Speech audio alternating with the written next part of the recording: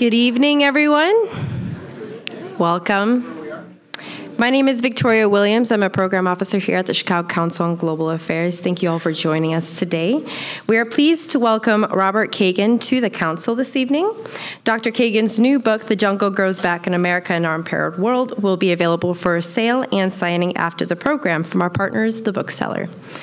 Before we begin, please note that we are on the record and we are live streaming this event. Please note we ask you to silence your cell phones, and views expressed by individuals we host are their own and do not represent institutional positions or views of the council. Thank you to our members in attendance today. Your support is critical to our work. If you are not yet a member, please consider joining us. We have a wide range of levels for you to choose from. If you have any questions about membership, please visit one of our young professional ambassadors in the back of the room after the program. This program is part of our newly established Lester Crown Center on U.S. Foreign Policy. The generous gift from the Crown family supports all of the center's efforts and development of digital resources to make the Council's foreign policy content more accessible across platforms. Returning to today's program, Dr. Kagan's remarks will be followed by audience Q&A. We'll take questions from in the room and from online at chi.cnf.io. Now, by way of brief introduction, our speaker today is the Stephen and Barbara Friedman Senior Fellow with the Project on International Order and Strategy in the Foreign Policy Program at the Brookings Institution. Robert Kagan is the author of numerous books, including the bestseller The World America Created, and is a contributing columnist for the Washington Post.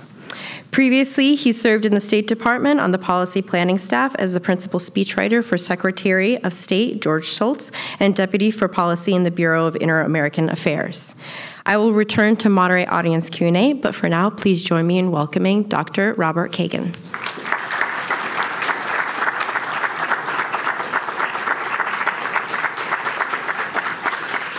Well, thank you, Victoria. I appreciate it, and thank you all for being here. I know that there are other things to do in Chicago, or I'm told there are, so the fact that you're all here I'm from Washington, there's nothing to do there, so that was not a crack at Chicago's expense, believe me. I appreciate that you're here to talk about foreign policy, and I look forward to talking with you about it. I'm not going to drone on for too long because I know, we have a lot of questions about what America ought to be doing right now. And we should hash them out, because I think we're at a juncture in our history in terms of our role in the world. We've been here before. We've had similar moments where there were, great debates about how the United States should relate to the rest of the world. There was sort of at the beginning of the 20th century, after World War I, after World War II, after the Cold War. And we are clearly at such a moment again, and I think it has been reflected in our political system. If you look at the election of 2016, as is usually the case, it was not primarily about foreign policy, but I think foreign policy was part of the discussion. And I think if you look at the four sort of major political figures of the last election, who were, Donald Trump, Bernie Sanders, Hillary Clinton, and Barack Obama, I think really only one of those four stood relatively forthrightly for continuing the general approach toward foreign policy that the United States has been taking for the past 7 decades or so. I think the others reflected a continuing public view. I think the majority of Americans generally agree that the United States has been too involved in the world. The cost of our involvement has been too high. The results have been too unremarkable, if not unsuccessful, and that really it's time for us to show the words that people say are restraint, some humility, some recognition of the limits of our power. And so that is the debate that we're having, whether it is possible to do that and whether it's desirable to do that. My argument is going to be that we need to be very careful about choosing that course. And I think the reason I argue that is I think we have forgotten what the world looks like when the United States doesn't play this large role. We are all too familiar with the cost of playing the role. We've seen the mistakes that America makes, and America makes many mistakes. We've seen the costs, obviously, in terms of lives as well as money, and we've also seen the moral costs. Because any time you wield power, there are immoral consequences, as I think anyone who's serious about the world understands. But I think it's easy to lose sight of what the cost of not playing this role is. And in order to think about that, I think we have to pull the lens back a little bit and go over a little history that I think most of us know, but we don't always think about very much when we're in the present moment and seeing the mess all around us. There's a book out by a fellow I know named Ben Rhodes. I know him from Washington, and the book is called The World as It Is. And this was a big mantra of the Obama administration, in foreign policy at least, which is that we need to accept the world as it is and not think that we can change it. And I'm all for humility, but then this is my point. I'm not sure that Ben or many of us really understand what the world as it is really looks like. And the reason is we've been living in something that is not really the world as it is for 7 decades. We've been living in a remarkable period in history. And I think it's worth reviewing how remarkable it's been, because of course we can see all the negative aspects of this world. It's filled with violence and hatred and inequality and all the other problems that we can identify. But if you think of it in historical terms, it's a remarkable period in 3 fundamental ways. The first has to do with the general prosperity of the period since the end of the Second World War. Throughout history, as I'm sure you can imagine, if you tried to measure what annual global GDP growth was centuries ago or millennia ago, you can imagine, and economists who've tried to measure this have pointed out, that the annual GDP growth of the world was 0. There was no real growth. The great mass of human beings lived in abject poverty. The tiniest fraction of human beings lived in a situation of wealth, but the world was basically a world of poverty. This began to change in a fundamental way with the Industrial Revolution in the late 18th and 19th century, and then the world enjoyed something like 1.5% global GDP growth, and it was located almost entirely in the transatlantic world. What we've seen since the end of Second World War, even despite deep recessions and other economic problems, has been a global annual GDP growth of something about 4%, which, if you think about the size of the global population, is really an enormous jump in terms of prosperity. And not just located in the transatlantic world, in fact, not even primarily located in the transatlantic world, but in places, as we now know, like China and India and Latin America and elsewhere that did not enjoy growth during the period prior to this. And during this period, we've seen 4 billion people lifted out of poverty or lifting themselves out of poverty into some kind of middle-class existence. You may have seen there was an article recently about how, we've really turning into, except for what some refer to as the bottom billion, which still is a crisis and a problem, but we're turning into a middle-class world, which is an incredible accomplishment compared to the rest of history. Secondly, and I think also equally obvious to all of us, has been the enormous spread of democracy during this period. Before World War II, democracy was the rarest form of government in the world. Throughout most of history, it was more an accident than anything else.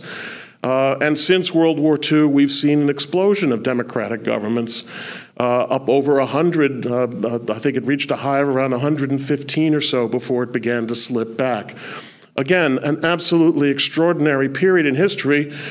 Most human beings throughout history lived under various forms of tyranny. They did not live in democratic societies, so we've seen that. And I think related to this, undergirding it, and also supported by it, has been by historical terms, a long period of great power peace.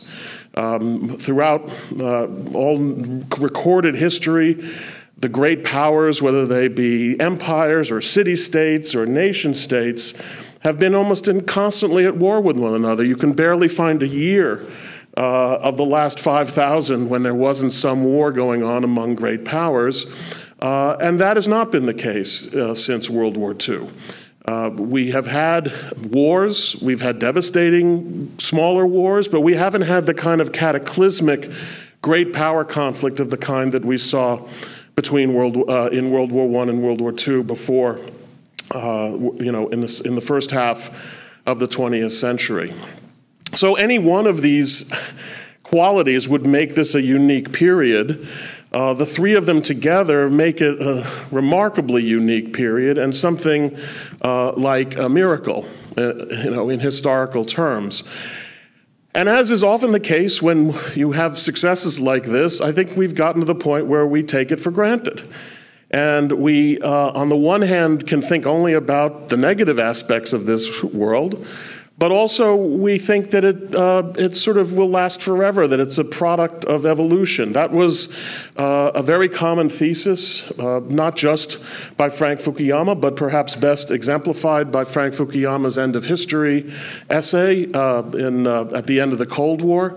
The belief that, the human race had reached a new plateau of existence. We were just better than we used to be. Either it was Frank's argument, his Hegelian idea that the better idea had finally won, that liberal democratic capitalism had basically defeated in the realm of ideas and in terms of delivering the goods, so to speak, the other alternatives. Or if you look at the writings of Steven Pinker, who has documented how much better the world is and how much better human behavior is now than it has ever been before.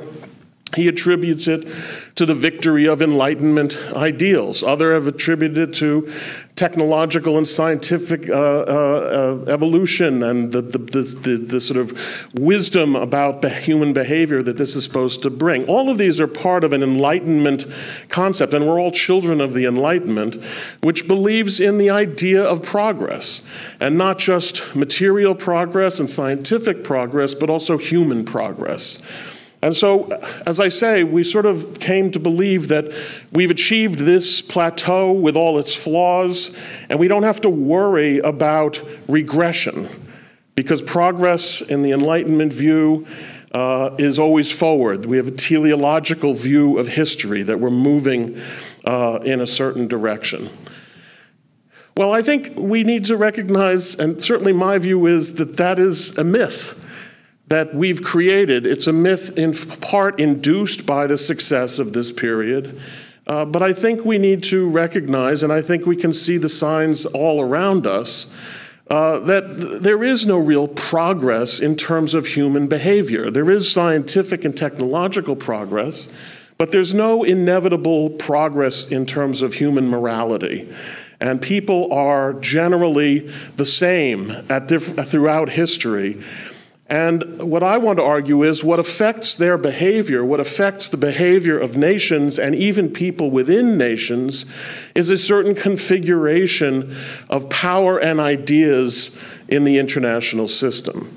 And what I attribute this remarkable period to is not the evolution of the human species, but a configuration of power that occurred after World War II and the defeat of two aggressive dictatorships and the triumph of a nation that happened to be born with Enlightenment principles and also happened to be the most powerful nation in the world.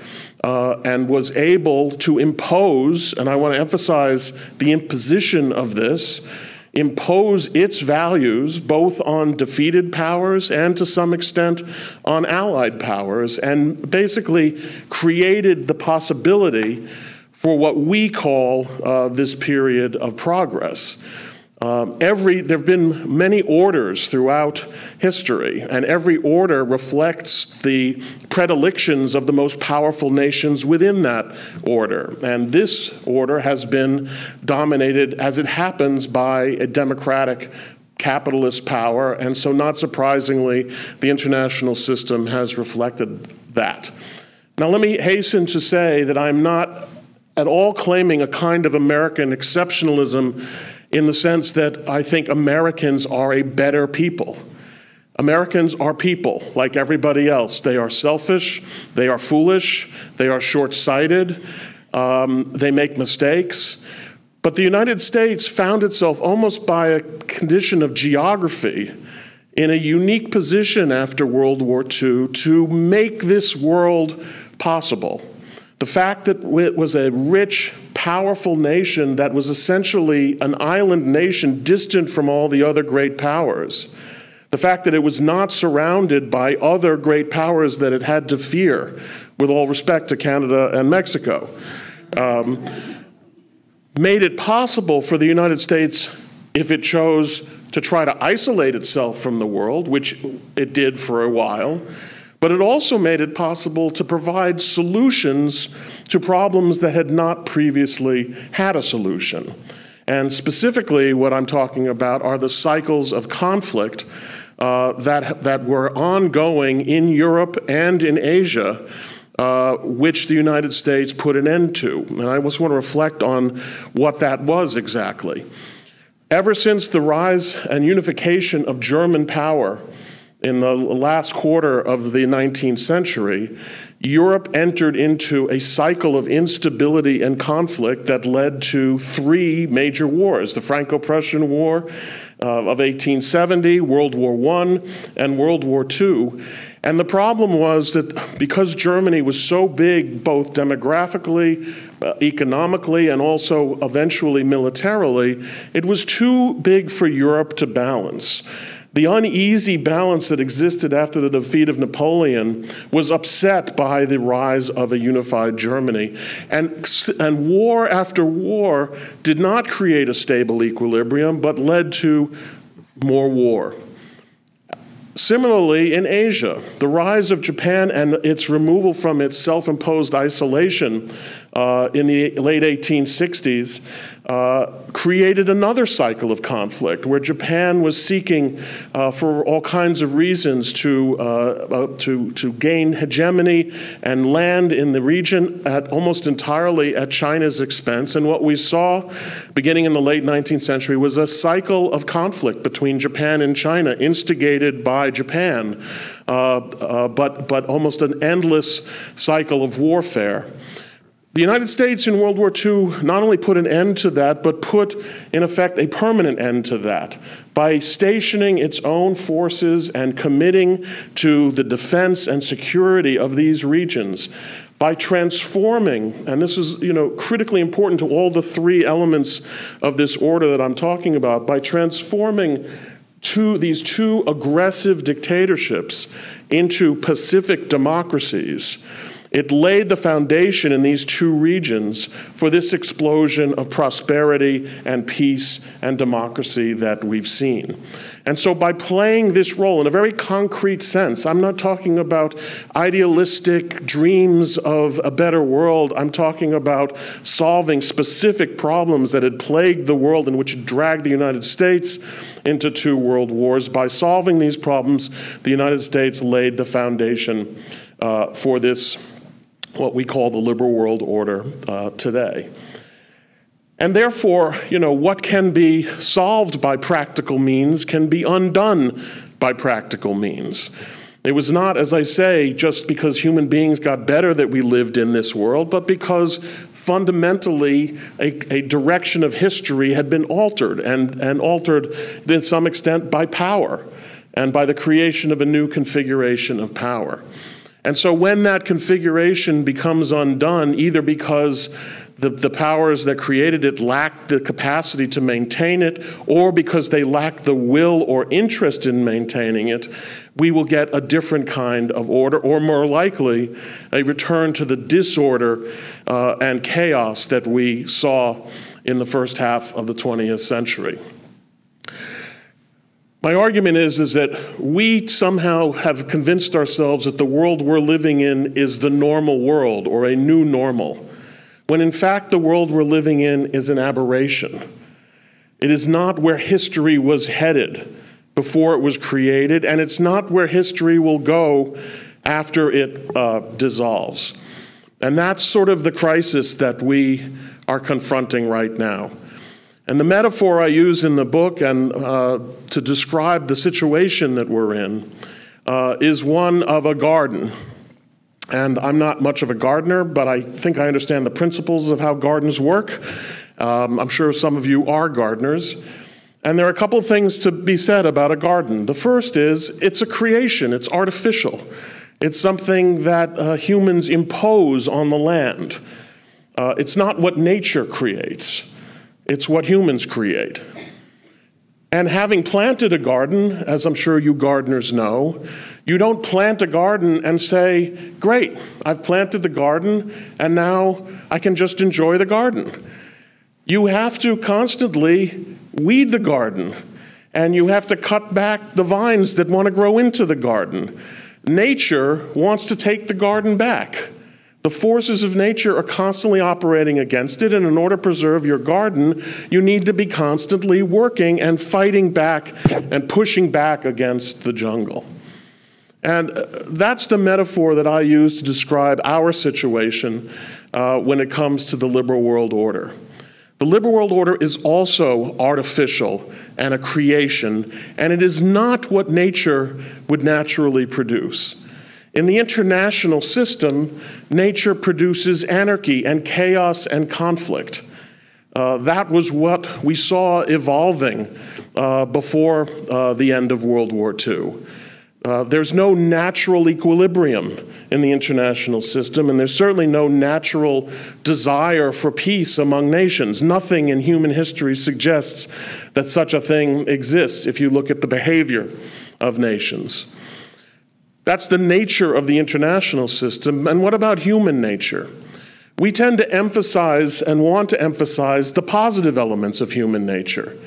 The sort of underlying principle of the end of history thesis was that human beings naturally seek recognition of their rights and their dignity as individuals, and the only system that provides this recognition in an acceptable form is liberal democracy.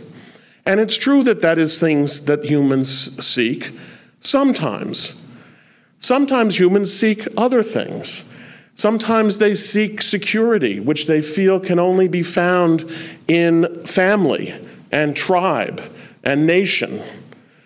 Sometimes humans want a strong leader to take charge and protect them and also show them what to do, because of course choice is problematic. And human beings also escape choice sometimes when they can. We know that human nature is something that is at odds with itself.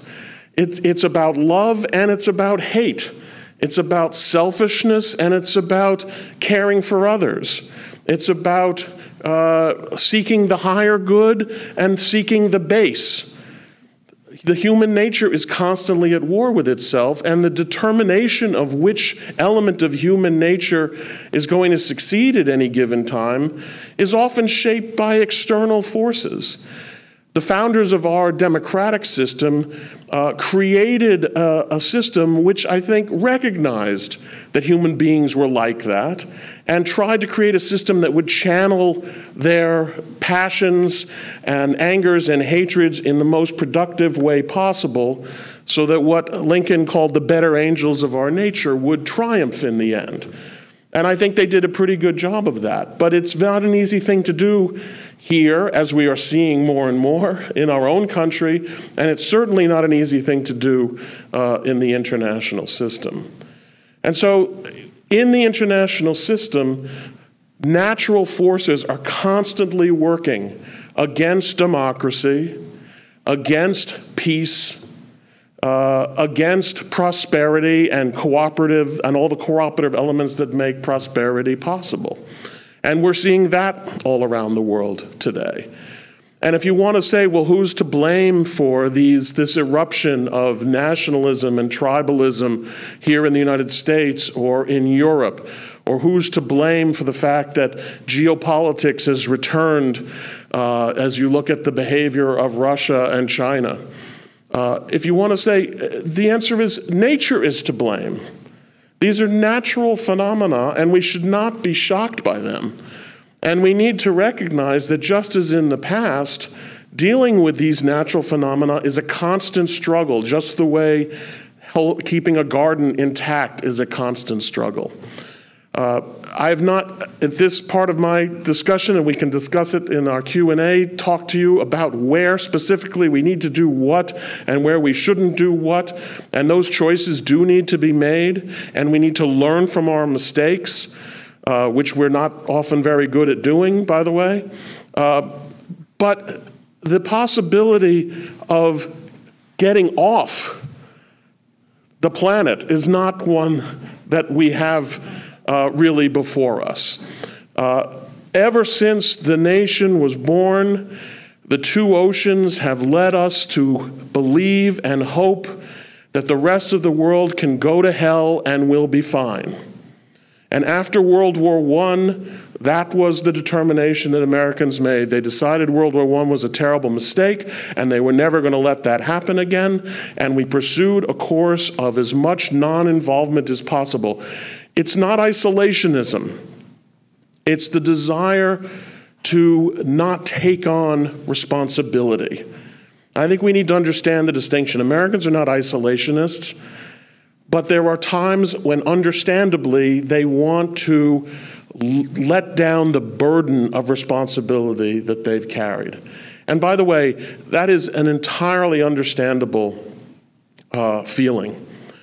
And I think it's worth pointing out, and I don't think this is appreciated sometimes by the rest of the world, except at the moment when the United States looks like it wants to get out of the game.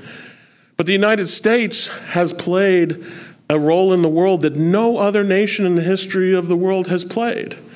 The United States took on responsibility after World War II for maintaining a certain kind of world order. And they did it in their interests. It wasn't a favor to anyone. When people like Dean Acheson and George Marshall and Harry Truman and during the war Franklin Roosevelt set out this vision of America taking responsibility for maintaining some kind of order, it's because they'd lived through the consequences of not doing that. They weren't idealistically trying to create some kind of heaven on earth. They were quite pessimistically trying to prevent sliding back to the horrors that they had all witnessed in the course of their lifetimes in the first half of the 20th century. So this is not something that Americans did simply out of the goodness of their hearts. Nevertheless, it was and has been an absolutely unusual role to play with all the burdens that it requires and has placed on Americans. And nothing could be more normal for Americans to say, as they do say and as they have said in the past, why can't we be a normal nation? Why can't we just look out for our interests in the same way that all other nations generally do? America first should not be an alarming concept to anyone. All nations put themselves first in some fundamental way. What makes America first problematic for us is that America, if it chooses that course, will unfortunately be responsible for allowing this world order to break down, because only America can sustain it. And that's really the choice that we need to face right now. Are we willing to continue paying the price of sustaining this order? And by the way, I want to be clear about what that price is. It is mistakes, because human beings make mistakes. It is moral ambiguity at best, because wielding power is a morally ambiguous activity, and it means cost. This is something that the great Reinhold Niebuhr, the great philosopher of the mid-20th century, talked a lot about. He wanted Americans to understand, in a way, the tragic element of the role they had to play, because that role was filled with moral ambiguity and filled with costs. But it's a little bit like what Winston Churchill famously said about democracy. It's the worst option except for all the others. And I think that's what we have to, in a very sober way, with a very sort of almost a tragic understanding of the realities of the world as it really is, that for all the costs that we have to bear to sustain this world order, the price of not sustaining it is so much higher and will ultimately fall on us as well. And so it is actually a lower cost to continue this order than it will be if the order breaks down and we have to reestablish it again. Now again, I'm not saying that means we have to do X, we have to do Y. We can have that discussion because that's what statesmanship is about, making those choices. But I do want us to understand at the highest level of policy what our big choices are. Once we decide that we need to continue playing this role, we can decide how best to play it. But we do need to make that decision. And right now, I think the American people are undecided. So let me end on that happy note and look forward to your questions and our discussion. Thanks very much. Great. We'll open it up to audience Q&A. Remember, you can submit your questions online at chi.cnf.io. But I think we'll start in the room. We'll wait for the microphone to come to you, and please make sure that your question is a question. We'll come up here, right here to the corner. Hi, you asked we have to ask ourselves, what is the cost of continuing this role? I think the question I have for you is, well, what's the cost of us not continuing this role, and isn't that far greater than the cost of us continuing it?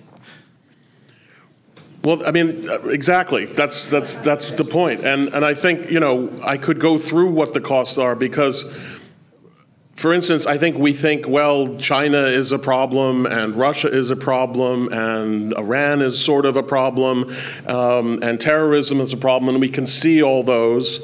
But my concern is actually that it goes well beyond that, and that in particular the basic order of this basic peaceful order that was created in Europe after World War II is itself also at risk.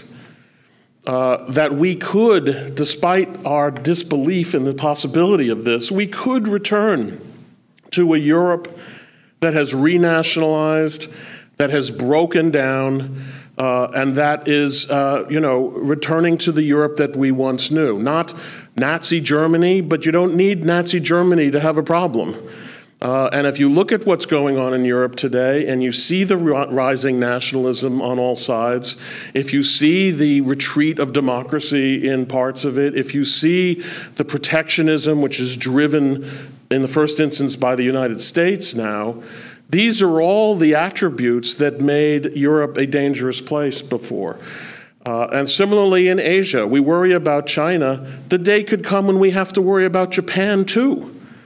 Because again, we created a situation where countries like Japan and Germany were sort of by their very nature non-geopolitical. We sort of told them in no uncertain terms that they could make a lot of money and they could live a prosperous existence and they could be protected by us, but they had to give up geopolitical ambitions. Well, again, that's not natural to give up geopolitical ambitions, and if we don't continue playing this role, geopolitical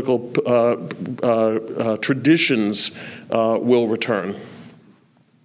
Great. We'll take a question just right here. A microphone's coming to you.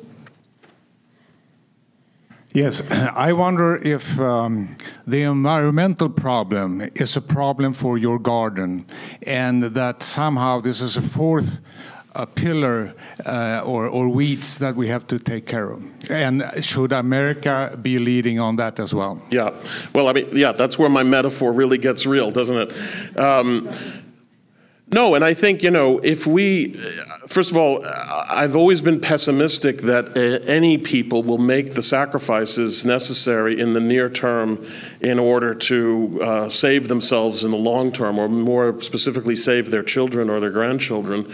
Because again, that's not what human nature necessarily does. So it has required a leadership that has been lacking. But the problem is also a geopolitical one, because in order for countries to get together and decide that they're going to make the collective sacrifices that need to be made, they would have to feel that it was safe to limit their growth. So if you look at countries like China and India, they are going through a phase of development that we have already gone through. And for us, I have a lot of sympathy for them when they say, wait a minute, you already got rich this way, and now you're telling us we can't get rich this way. And for a country like China, rich isn't just about rich, it's also about power. And so we're asking them to limit their power in the international system in the name of this collective good. So geopolitical competition is another, obstacle, as is human nature. So, the kind of global, we're so far from having the kind of world where you could imagine countries actually getting together and setting aside or suppressing these natural aspects of the human condition, that it leads one to be extremely pessimistic. And obviously, to some extent, a lot of my argument will be moot if the planet becomes unlivable. But the worst news is, we're heading in the opposite direction when it comes to global cooperation. And it will be worse and worse the more this order collapses. This order obviously has not solved that problem, but our only hope of solving that problem is in this order. Great. We'll take a question right here in the middle. Mm-hmm. Thank you.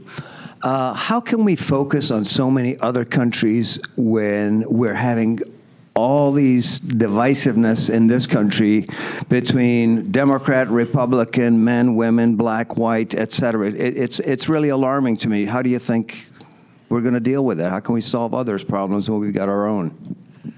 It's not only an excellent question, but it's a question that I raise in the book as well. I mean, it does require, for the United States to shoulder this responsibility, requires a certain health in the American system itself. Now, I don't want to overstate the degree to which the United States was ever healthy politically.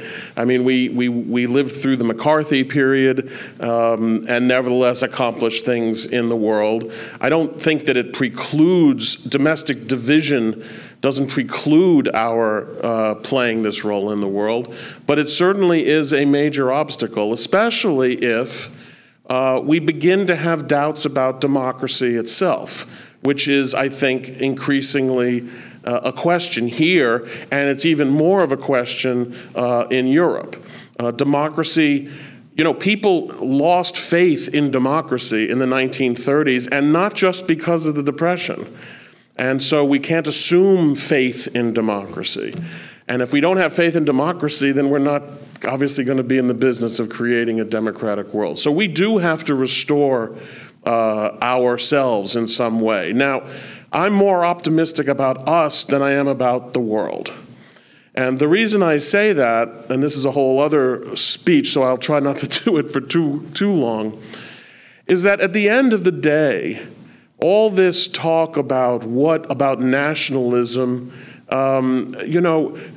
Americans at the end of the day only have one nationalism, and that is the nationalism based on the principles of the Declaration of Independence. We have had many moments in our history when there have been a desire to insist that white Protestant America is American nationalism. There has been white nationalism, which I want to separate from white supremacism, but a sense that that is what, even the late Sam Huntington wrote about this approvingly in his last books. But we have to understand that the principles that unite us as a people are the principles of the Declaration. If you look at our history, those principles have always conquered these other definitions of nationalism. In one case, it took a civil war, and I hope it doesn't take a civil war this time. But the one thing that's true about the United States is that from the beginning, we've seen the continual expansion of protected rights. We've seen very little backsliding in that respect. We've seen continual progress. So I'm optimistic that we've gone through these periods before. I could point to I'm sure you could think of many times in American history where we have been like this, but we have come out of it.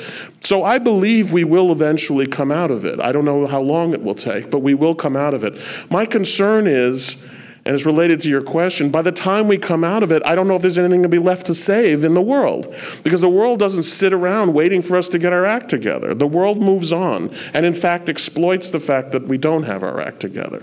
And that's my fear, that we will come together eventually, but by then it'll be too late. Great. We'll take a question just right here. I wanted to ask a quick question about the garden.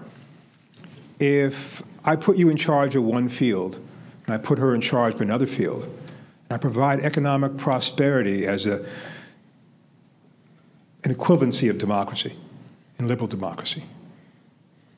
And I'm not saying I believe this, but I think it's an argument that other folks have said, is that shouldn't I rely upon you as the gardener of that field to produce the kind of economic benefits for all of your people that will sustain worldwide democracy? I mean, the answer is yes. The other answer is it's never going to happen as much as we would like it to happen. And again, I find myself always wanting to say, I can think of many ways in which the world could be better than it is now. I can't think of many actual times in history when it has been better. And I think it's very Enlightenment and American to say, yes, we've reached this plateau, but we need to go beyond, and we need to take care of those who we're not taking care of. And I think that the answer to that is yes. The only thing I object to is because we are imperfect, and I don't mean imperfect in delivery, but even imperfect in motive, imperfect in our souls, therefore the order is not worth saving.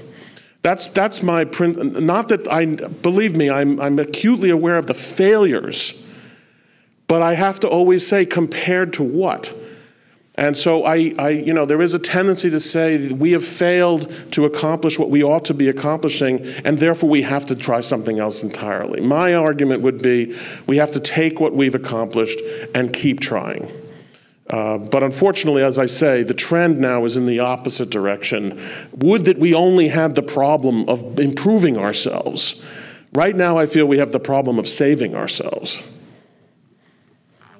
A question from online. The question is, do you consider the United States as a responsible global stakeholder at this moment in history? Well, first of all, I would say we've never been a completely responsible stakeholder, so I don't want to overstate our wonderfulness at any time in our history. But I would say that at this moment, in relative terms, we are sort of overtly taking less responsibility for what is going on around the world than we have in the past. And when we have a president who gets up at the United Nations and even dispenses with our usual hypocrisy. I mean, usually, even if we're not being that good, we certainly say that we are trying to be good or that we mean to be good. He dispensed with hypocrisy and said, we're in it for ourselves, and you should be in it for yourselves. And that will make the world go around. And I think that that is, that's a remarkable statement. Even in the 20s and 30s, when, Americans are accused of having been isolationists, no president would ever have gotten up in an international forum and said, we're looking out for us, and you take care of yourselves, which is the message of his UN speech. So I would say, and by the way, I have to say, I don't think I can be speaking about this audience, because if you were this, you wouldn't be here at the Chicago Council. But I didn't see a great uproar among Americans at the fact that he said that. The media, the elites, people like me were flabbergasted, etc. But the country was like, yeah, sounds good to me. And that's a problem. And that's a problem, because I think Americans are very much of a mood to say, yep, we're going to look out for us, and good luck to the rest of you. And that is where things, that is the essence of things falling apart. Great. We'll take a question just right up here, first row. First of all, thank you so much for coming to Chicago and sharing your thoughts this evening. Post-World War II, there was a true existential ideological competition with the Soviet Union, which lasted into the early 90s. And imposing a world order made a lot of sense then. Post the collapse of the Soviet Union, you look at the nuclear armaments of the major powers. How do you get a major power conflict today? I don't understand how that can happen. Well, those are both. You made 2 points there, and I think they're both good points. Here's what I would say, though, and I think this is sort of like, it's a historical detail, but it's an important historical detail. So let me start with that. The idea that this world order needed to be created, I think it's important to remember, preceded the Cold War. And in fact, those who were thinking about this, and the thinking about it began during and even before we entered World War II, they thought the Soviet Union was going to be an ally. People like Dean Acheson and Harry Truman and Franklin Roosevelt definitely did not anticipate a Cold War or a confrontation with the Soviet Union. And like most strategists or political strategists, they weren't thinking about the future, they were thinking about the past. They were creating an order that would prevent what had just happened from happening again. So I think it's important to realize that then the Cold War comes almost immediately. And I think in a lot of minds of Americans, and by the way, I'm talking about people like Graham Allison even, the famous political scientist and international relations theorist, fused these two things, the order that was created to prevent a descent into chaos and the order that was also used to deal with the Soviet Union, so that when the Soviet Union and the Cold War ended, we forgot how come we'd started this in the first place, and we'd started it to prevent a slide back into chaos and the disasters. And so for me, the Cold War is an ancillary fact. And in a way, I think we put too much emphasis on the Cold War because I think that the most important development of the post-war period was the conversion of Germany and Japan. Soviet Union was always going to be, I take seriously the threat posed by the Soviet Union, I take seriously the threat posed by international communism, but we can see now that the Soviet Union, like Russia, is always going to be on the outside looking in. And it was really this order that we created that was so important. And so, for me, I don't want to... The Cold War played a critical role in getting Americans to sustain this support. That's a critical point. And if that's the point you're making, I entirely agree. Americans convinced themselves that communism was an existential threat, whether it was or it wasn't, and that was enough to keep them doing it. And yes, when the Cold War ended, Americans said, so, great, now we don't have to do this anymore. And that's the mistake, in my view. Now, on the nuclear weapons front, this is a very reasonable argument. I would say 2 things about it. One is that I believe we can have a conventional war between nuclear powers. And one of the reasons I believe that is because the United States and China are planning for one every single day. Now, you'll say, but how could you be sure that a conventional war stays conventional? And that's a very good question.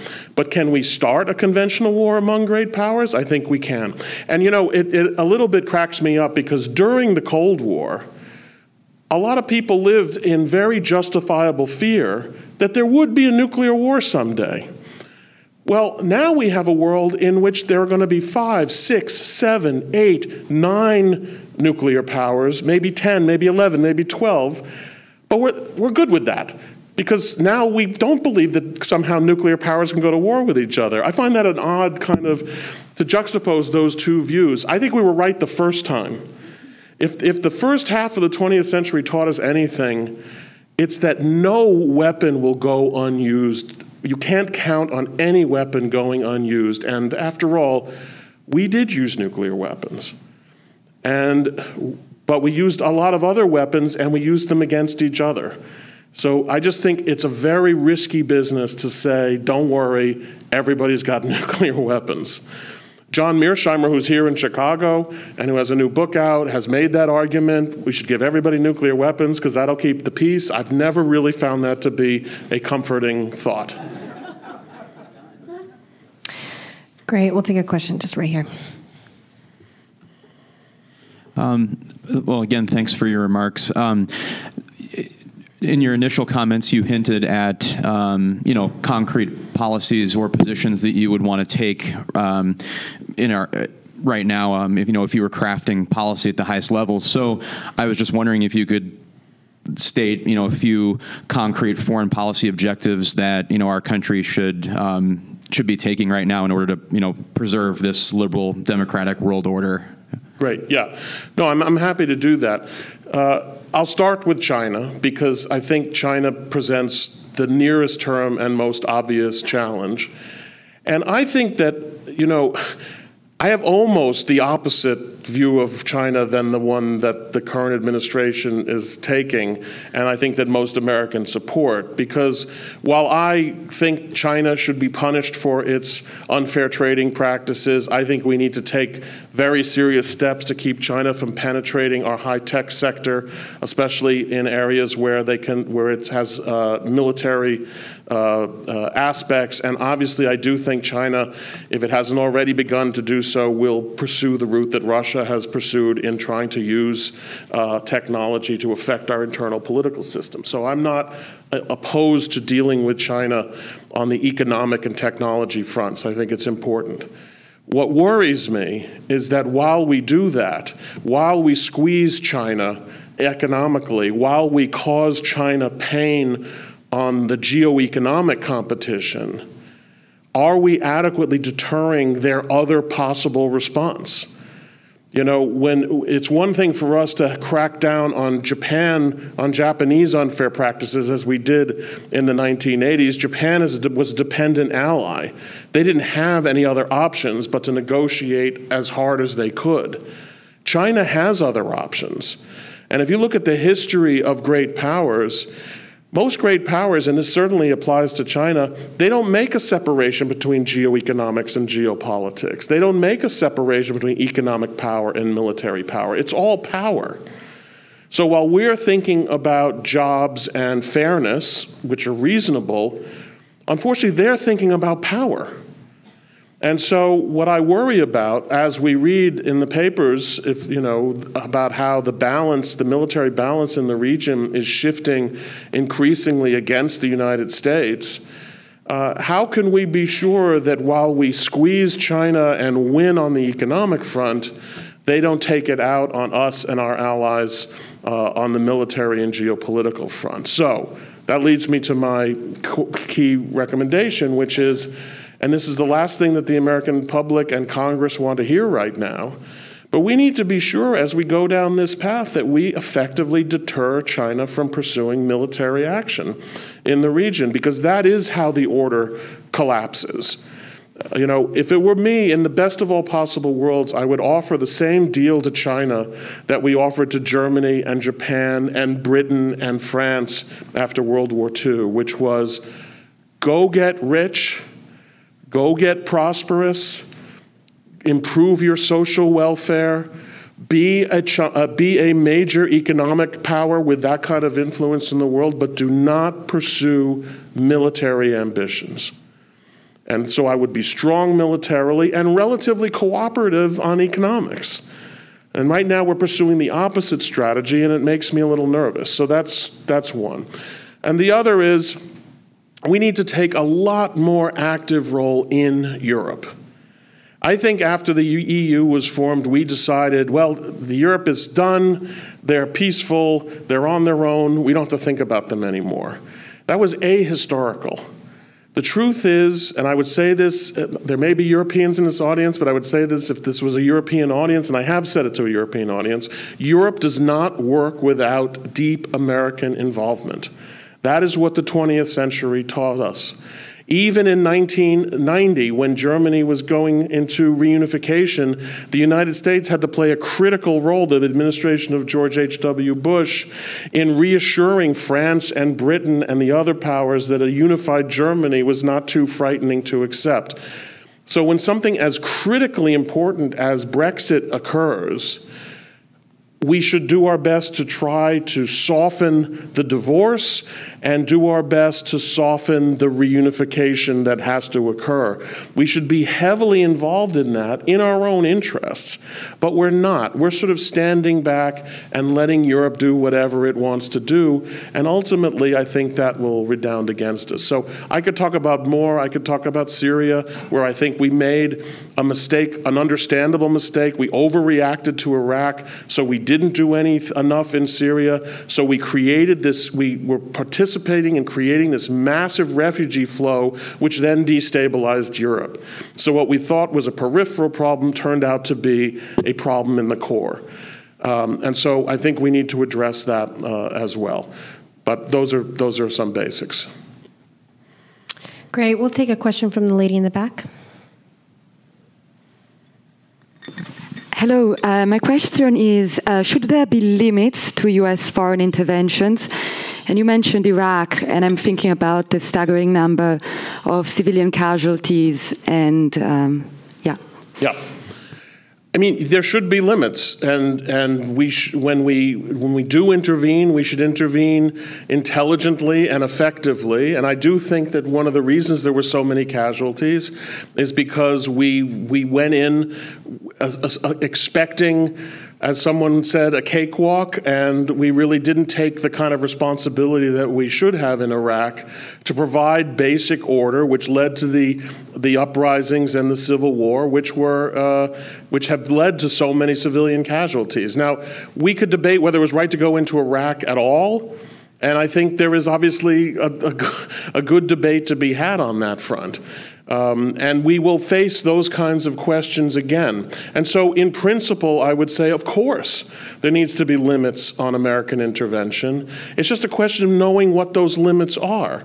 And I must say, having given this a lot of thought, I have a hard time coming up with a doctrine that tells you exactly where you should intervene and exactly where you shouldn't intervene. You can have a doctrine of saying, we'll never intervene.